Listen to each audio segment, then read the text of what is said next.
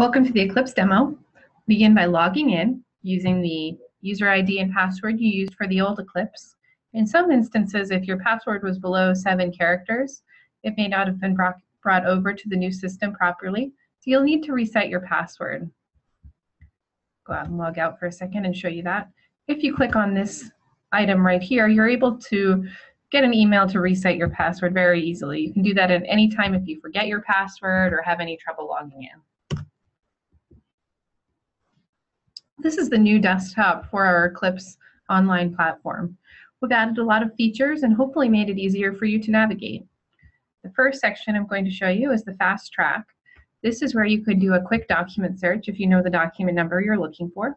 For example, you can start typing in M100 and the document will come up right away for you.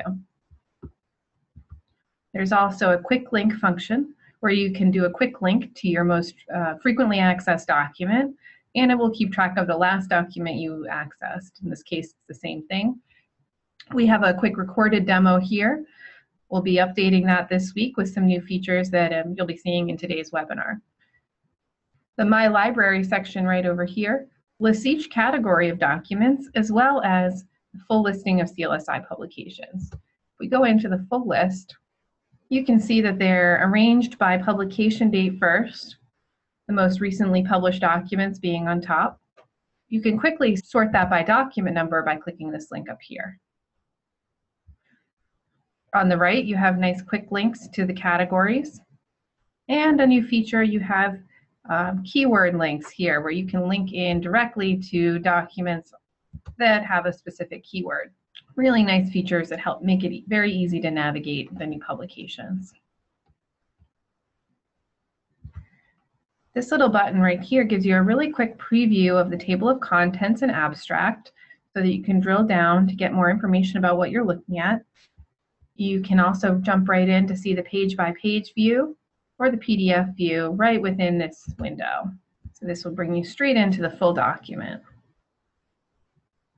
A couple other important things on the home screen. One is the full text search up here. You can see that you can toggle between document number search or text search. And you also have the ability to decide whether you're searching just the title of a document, the title and abstract, or the full text. Some quick tips about searching down here.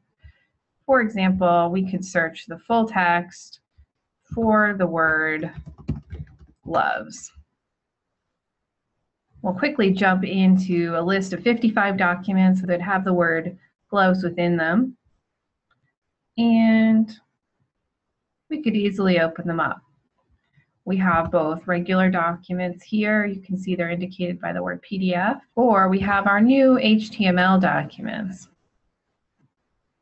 We're in the process of converting all of our documents to this new view that allows you to select text from within the item. You can collapse the document. Basically, it puts it into the full into a table of contents style view where you can see all of the chapters listed out. You can expand the sections. You can actually copy text directly from here. You can export it to Word. You can share it by highlighting it. You can actually use some of these nice features we have on the top to add bookmarks to specific sections or compile sections together into a single document. So we could use the phrase specimen collection and find all the document sections that address specimen collection and compile them into a custom document. In a minute, I'll show you an example of a custom collection that we started. In the My Cloud section, you have your annotation features here. So we can see the comments we added previously to a few documents. This is a great enhancement that really allows some more interaction with the material. So you can see we added comments to document QMS02 and QMS01. The comments can actually be shared with other people in your organization. If you are an administrator, you have the choice of sharing them or keeping them for your own personal use. There's also the custom collection section right here. where we grouped 3 sections from 2 different documents together in our QMS document collection. When you jump into one of those comments, it appears at the top of the page.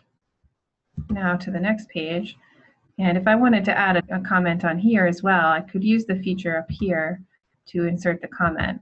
I'm logged in as an administrator, so I have this button here that allows me to share my comment with other people in my organization. You can also, at any time when you're looking at a document, see related documents. So you can see CLSI documents referenced by this document, and you can also see things that reference QMS 01.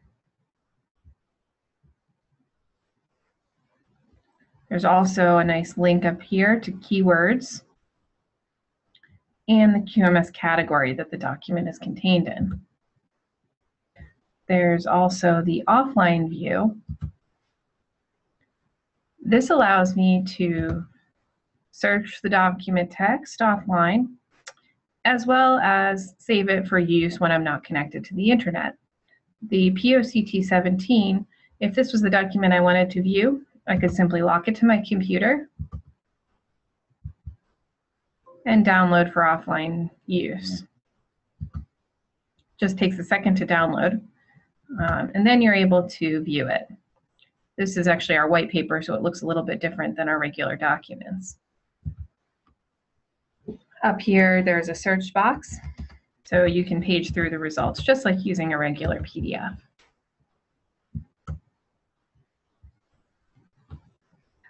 This is how you print a document. We're going to go back to the page-by-page view. So this is the format of our current documents in the library. It looks just like a PDF you may download or print document that you would purchase. However, we are currently upgrading documents to the HTML view that you saw earlier with the M100. Within the next 2 weeks, you'll see more of our library converted to this HTML view that allows you to do more interaction with the text, copy and pasting, searching and highlighting terms directly within the document, and you'll still be able to use that page-by-page view if you prefer, but it really eliminates the need to use the offline viewer for many users, and is a much more interactive method of working within our documents. The conversion of 3 categories is already underway, and you should see documents published in the system within the next 2 weeks. The QMS, method evaluation, and micro categories will be the first converted. In the bottom corner right here, you have a bulletin board where CLSI can post messages, and your system administrator can also post messages. So we have 2 messages up here. There is a message linking users to CLSI documents for public review. These are documents that can be reviewed and commented on as we develop them. There's also corrections notices when we make small corrections to documents, if there's any information that comes to light after publication that needs to be updated within it. Those are listed again on our website, and you can link directly to them using this link here. There's also a listing of newly published documents listed in here, and you can use the X to remove any notifications you no longer want to see. Okay, at this time I'll take any questions if there is any other features you'd like to see or questions you have about your current use. One question we have received is about managing users. There's no longer a separate website for administrators to manage their users. It's all done within eCLIPSE now. As an administrator, you have a couple extra features that you didn't see when I was logged in earlier as Jessica. You now have send message, which would, as an administrator, post a message to just your users, and manage users. So it really streamlines the process by not having to go to another URL. Adding users is really easy. You can see this account has a number of users. Active indicates that they're currently logged in. So you can see I'm logged in, and so is Debbie. Inactive means just that they are not logged in, and it does tell you the last time they were in there. Adding a user is just as simple as clicking the Add User button, typing in the red field, so first name, last name. User ID we suggest as the email address to keep it very simple. So So you would enter the email address in both locations, enter a password, and select a role. The default role is standard user. That should be all you need to do, and you will be able to add administrators later on. For now, you'll need to contact CLSI if you need any additional administrators added, but we're happy to do that for you. We are asking that all users of Eclipse log in with a unique user ID and password rather than a generic user ID. If you have a list of users you need us to upload, we're happy to do that in a mass update for you if you just send us their first name, last name, and email address. Usage stats is another area that as an administrator you may want to take advantage of. This allows you to view information about your use, but also all of your users' use. So you can see use by all users this year or for a specific date range. So you can see what documents they're using and how often. I have a couple of more questions that have come in from users. One is, can the site administrator post a bulletin to for the site for all staff to see? And that is correct, yes, using the send message button right here.